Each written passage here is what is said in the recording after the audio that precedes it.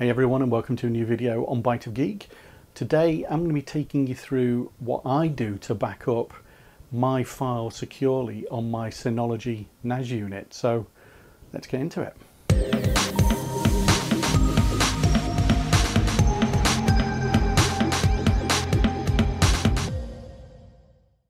So if your idea of a backup is, well, you don't have one really, you just spin around in your chair and hope that everything's going to be okay when you've saved it on your computer. This really isn't good enough in this day and age, certainly with a lot of the cyber attacks that you get, and your precious files being encrypted in order to extract money from you from evil hackers. What you need to do is use something like a NAS unit. They're especially good at storing lots of files securely. You could still use things like DVDs, writable DVDs, something like that. What I'm going to go through now is basically what you can do to help protect yourself when you've got your new Synology NAS unit and protect those files. So the way I've got my system set up, I've got my nice new DS920 Plus, and basically I've set that up as a RAID configuration in the software on the DSM software, and as we all know, RAID is not a backup solution. RAID is a way to protect the redundancy, I guess, resilience of the drives whilst they're in the NAS unit. So a drive fails, you've potentially got the ability to recover some of that.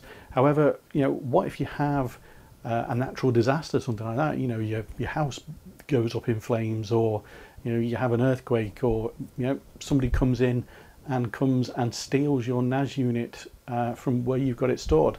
You've lost everything then. So there are multiple ways you can do this, and you can go beyond what I've got set up here, but I think this is a fairly easy one for most people to get set up, and I must say there is a small cost involved on this.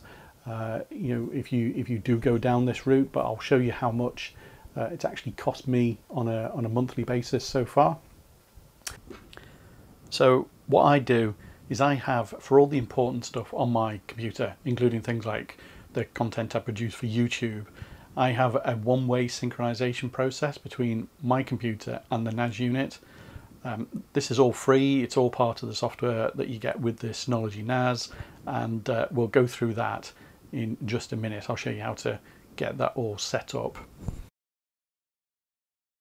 And then in addition to that, I then have a synchronization process between my Synology NAS and a cloud storage provider. In this instance, it's Backblaze, and that is costing me pennies per month really to store the really important things that I'll never get back, things like photographs and documents and things like that. So that's what I'm doing in terms of a backup plan, and it's a really simple process to set up, and we'll go through that now.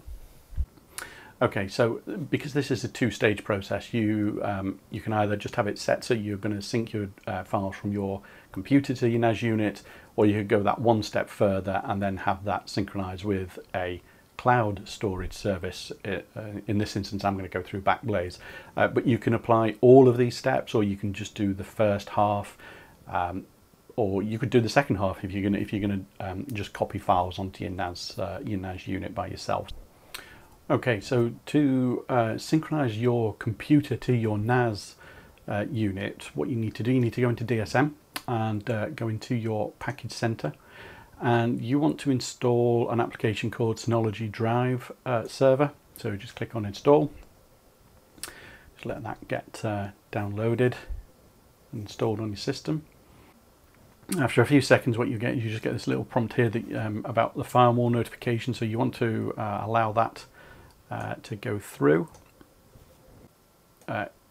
If you then get a prompt, security enhancements for newly installed packages better supported after you've refreshed the web page. So if you just say yes for that, and your DSM will just quickly refresh, and then you can go back into your package center, you install packages, and just open up the Synology Drive server again. So we'll just open that, and you just read these 3 screens if you need to. They're just basically some additional functionality you can set up. Basically what you'll get to then is you'll get to this page in the admin console, which is your team folders. So I'm going to basically enable the synchronization on my YouTube and my photographs folders. So we'll just click on that, and you get some version control settings here. These are entirely up to you. You have to think about how many iterations back you want to be able to recover files if you need to. So I'm just going to leave these as the default, and you might need to go into your control panel to go and set up user privileges on this, but that really depends upon what account you've actually gone and used for this whole process. And then I'll just enable it on my photographs as well. Okay, so they're the main bits there. The other pages, basically, you've got some information there, with regards to the synchronization server itself, which you can look at, and you've also got your client list as well. So I have no client software installed at the moment, so this is the next step that you need to do, and you need to go to the Synology Download Center. There is actually a link in the DSM help for this, and you select which NAS unit you are using. But what you want to do, you want to download the Synology Drive client. So you just download that. We'll download the exe, and we will run that, and just going to install that to default locations, default settings, and then to run it. So click on finish. Basically, once that's installed, you'll then get a pop-up screen, and you need to put in your NAS name or IP address.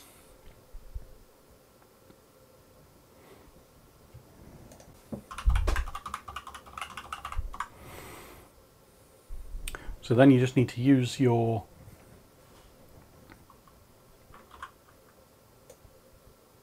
an account with the appropriate permissions, and click on the next button. And so it's just asking me if I want to use the quick connect. Well, I'm not planning on moving this computer around or anything like that, so we'll just say no to that. I get a warning about SSL certificates, so we'll just say proceed through with that, and then it checks the username and password. So then what you get is you get 2 options, a sync task and a backup task. Well, I'm syncing the files here, so we'll choose sync task. So I'm going to select the folders that I've enabled on the NAS. So I'm going to specify the YouTube folder, and then the folders that we want on the actual computer itself. So in this instance, I am specifying the whole of a drive, because that's all my YouTube content is in there. So and the other thing to do really, what I've done is I've unticked create an empty Synology Drive folder. Okay, so basically what I've got set here is on my NAS, the YouTube folder is going to have a synchronization with everything on Drive H. So I'm leaving the on-demand sync enabled. So basically whenever I modify any of the files or add a new one or something like that, that will get shoved off onto the Synology NAS. So we click on done, and then it's just going to apply some changes. The only other thing here is, so this is running at the moment. What I want to do is I want to change the sync rules. So I'm just pause that, and I go into sync rules and the sync mode. So at the moment this is a 2-way sync, and what I want is I want that to be upload the data to the Synology Drive server only. but to keep any files that I delete locally, I want those going onto the server. Now, you could have a two-way sync. You could have them only coming in from your NAS server. So, if you've got other people loading files onto your server and you want them to go on your computer, it's entirely up to you, your workflow. This is what I'm setting up. This is not, necessarily what you need to set up. So, and then when I've done that, I will resume that. If we just go back into client list and I refresh that, now I've got my client showing there. So we can close that, and we can close that there. What will actually happen is you just get this little pop-up here as it starts synchronizing files from my machine onto the NAS, and that's what it's doing, is its initial task. And then after that, anything that I change will then automatically get uploaded to the NAS. And it's as straightforward as that. There's lots of other settings that you can play around with. You can change how much bandwidth it uses and things like that, and how many files it does and whatnot. So you can configure it to how much or how little you want to overload your network or not. But I think it's a great tool for synchronizing your files from your local computer onto your NAS. Okay, so the next bit that you want to do then is you're going to want to synchronize your files from your NAS unit to some kind of cloud storage. Now, what I'm going to do, I'm going to go through the setting up. So I'm using Backblaze for this. So I'm going to go through the setup of Backblaze first, because it's just a little bit easier to show you there. So with Backblaze, so you're using the B2 cloud storage, and I think you can get 10 gigabytes free before you start getting charged. So 10 gig might be sufficient for you, but it is a you need to look at the pricing to see whether that is something that's going to work for what your needs are. So I'm predominantly using it just to keep an additional storage of files and documents. So what you need to do, set up your account. I won't go through that process because it is fairly straightforward. And then when you get in there, you get this screen where you get to create a storage bucket.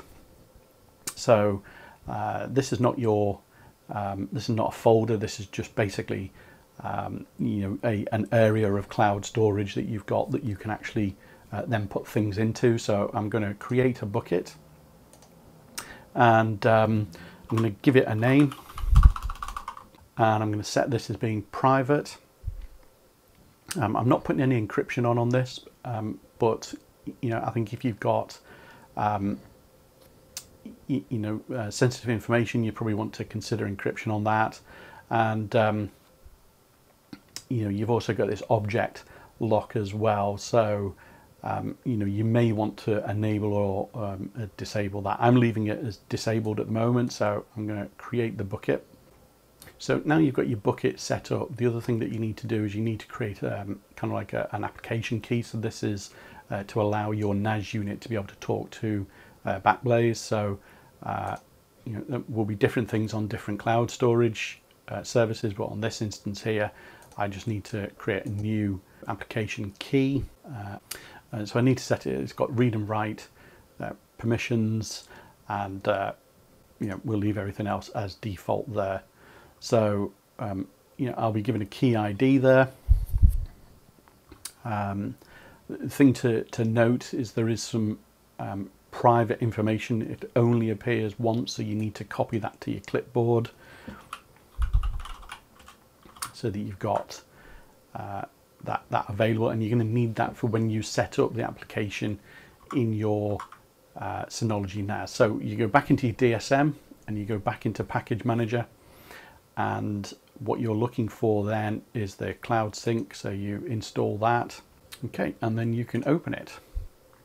So what you get then, you get to choose from a list of providers. As you can see there, there's Google Cloud, Shared Drive, there's Azure, there's Dropbox, OneDrive, all kinds of stuff there. So you may already have an account set up with somebody else, somebody on this list there, so you can hook your NAS unit up to one of those.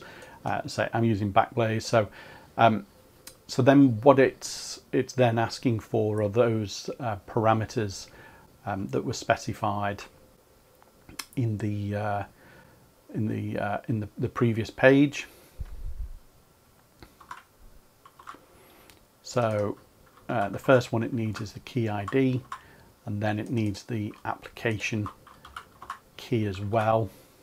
And then when you've put those in, you can click on the bucket name, and it will have connected to Backblaze, and it will give you your bucket name. You put that in. You then need to say, what is it that is your local stuff that you're going to be taking. So in this instance, I'm only taking the content of the photographs folder. So this is kind of all of the stuff that I'm really interested in, keeping an external copy of the files. And then the remote path, well, you can just stick it in the root folder if you wanted to, or if you've got another folder there. And then sync directional. Sync direction is, well, so you can either have bidirectional or download remote changes or upload local changes only. So I'm going to have this as upload local changes only, because I want this just going up into Backblaze. So you can then set a schedule, and basically any of the blue blocks is going to run, and anything that's not being marked as blue, it will be suspended. So we'll just set that like that, and then click on next and click on apply. And that's it. So that is now syncing one file, it says. And there you go. So it's counting up 9,999 files. Now, obviously, prior to this, I've already had this set up. So I've actually deleted those files, and this is resyncing those again. But to give you an idea of what the cost is on that. Okay, so for a month's worth of storage was 65 cents to keep a copy of all those files. So that would have been 65 gigabytes there. So take off the 10 gig that you get free. So 55 gigabytes of data, photographs, etc. Was costing 65 cents to store those for a month. So quite cheap actually for an entire year. So once you've got that set there, you can close that, and that is it. That will go away and start syncing all your files. So what's your backup plan for all your documents and your precious family photos and emails and things like that? Have you got something similar to what I've gone through today, or have you got something even more advanced than what I've already gone and described? Why don't you share it down below in the comments? I'd love to hear what your thoughts are on this video, and maybe what you're doing yourself. But if you've enjoyed this video, guys, hit that like button, and if you're new here and you're not a subscriber, then hit the subscribe button for more content like this. But as always, thanks for watching the video, and I'll see you in the next one. Bye for now.